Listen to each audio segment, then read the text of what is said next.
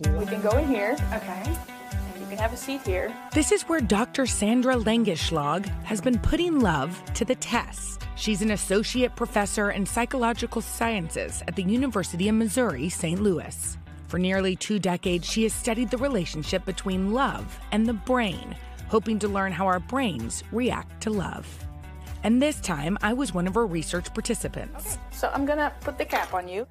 I had to put on an electrode cap used for an EEG test. The test measures brain activity. This is your brain activation as it's happening right now. Which is pretty exciting. It is cool. You can see that when you talk or when you move, you get a lot of noise. And then these signals here are eye blinks. So if you blink a couple times, these are eye blinks. Using the data collected from brainwave tests just like this, Dr. Langeschlag has proven that when you're shown a picture of the person you love, your brain creates stronger electrical signals than when you see pictures of other people. With more than 30 electrodes attached to my head, I was ready to give this experiment a try. I'm just curious to see what's going to happen. For 6 minutes straight, I was shown multiple pictures of my husband of 14 years, Henry, my good friend Al Roker, a stranger as a baseline, and my cat, Hollywood Hager. I was eager and looking forward to seeing the results. Each picture was up for just a second. Okay, so experiment done. Yes. What did you find? Yeah, so we have 4 colors here. Let's just hope the cat isn't more than the husband. So this black one here is your beloved, your husband. This red one here is your friend. My friend, Al Roker. The blue one is the stranger, and the green one is the cat. Okay. We are looking at the late positive potential, and actually positive is plotted downwards here, so okay, the more good. down... I was like, whoa. You were getting worried? Yes. The more down, the more positive, actually. That is a lot bigger in response to your husband than the friend and the stranger. Yeah. Your response to the cat is not quite as strong as to your husband, but it's there. Which makes sense because you're probably also very attached to the cat. But more attached to the husband. To the husband. My test showed the electrical signals in my brain were strongest in response to my husband, followed not far behind by Hollywood the cat. And when it came to my friend Al, well, my results showed my brain reacted least strongly to both him and the stranger, but Al won by just a hair. When I test a group of people, sometimes the friends have a little stronger response than the strangers because, yes, it's someone you know and like, right? It's not a stranger. Yeah. That is a very neutral picture. Yeah. But sometimes I don't find a significant difference. Yeah, there's a slight difference, right? Yeah, I wouldn't say that's meaningful. Sorry, Al. And what you can also see, after the picture started being on the screen, your brain starts to distinguish between... Who is who. Right. So it starts to process, who is this person? Do I know them? Yeah. Do I love them? Do I like them? Yeah, so my husband and I can stay married. I think so. Research shows that nearly everyone will fall in love at least once throughout their lives. And through her studies, Dr. Langeschlag says your brain can actually help you fall in or even out of love. Wow. Okay, so talk to us. One of the biggest questions that Sandra gets is, okay, so am I in love?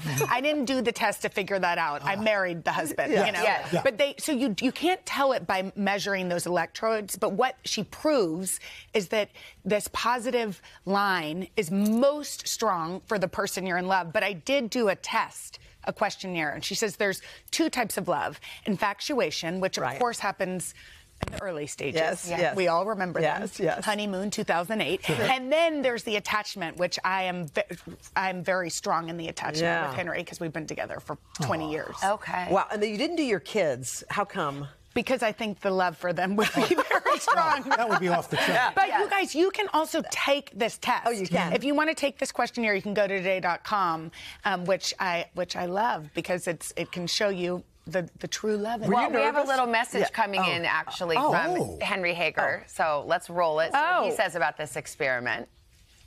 Jenna, I understand you just finished a love study, and then I came out on top. You do actually love me. I love you. And it's hard to believe because your choices were Harry Styles, our cat, Tom Brady, and this guy. Love you. Happy Valentine's Day. Oh, you know what? I get it. I get why you registered like that. That was so cute. Yes. Even my heart. No, and I when we see Henry. Y'all all know I was a little nervous because he was like, you don't have to be the lab rat at everything they ask you to do. What if it blows up our marriage? But it did not. It did not. And they say, Al, the reason why it actually is good that you weren't, really intense, because it shows that it's not just friends. Right. Yeah. It's the real love It's person. the real love. I think it's neat how, first of all, they just show the face. They even take the hair out. There's no so setting. There's no distraction. And you said And it was I like will a split second. I had to quit once. Why? She asked me if I was nervous, which I was like, no, I'm not nervous, but I was pouring sweat, which therefore negates the whole test. It negated the whole test. The brainwaves were just like crazy. Oh, wow. All right. Anyway. That is really cool. Do you have something else that you and your sissy are working on? Oh, yes, I'm so excited.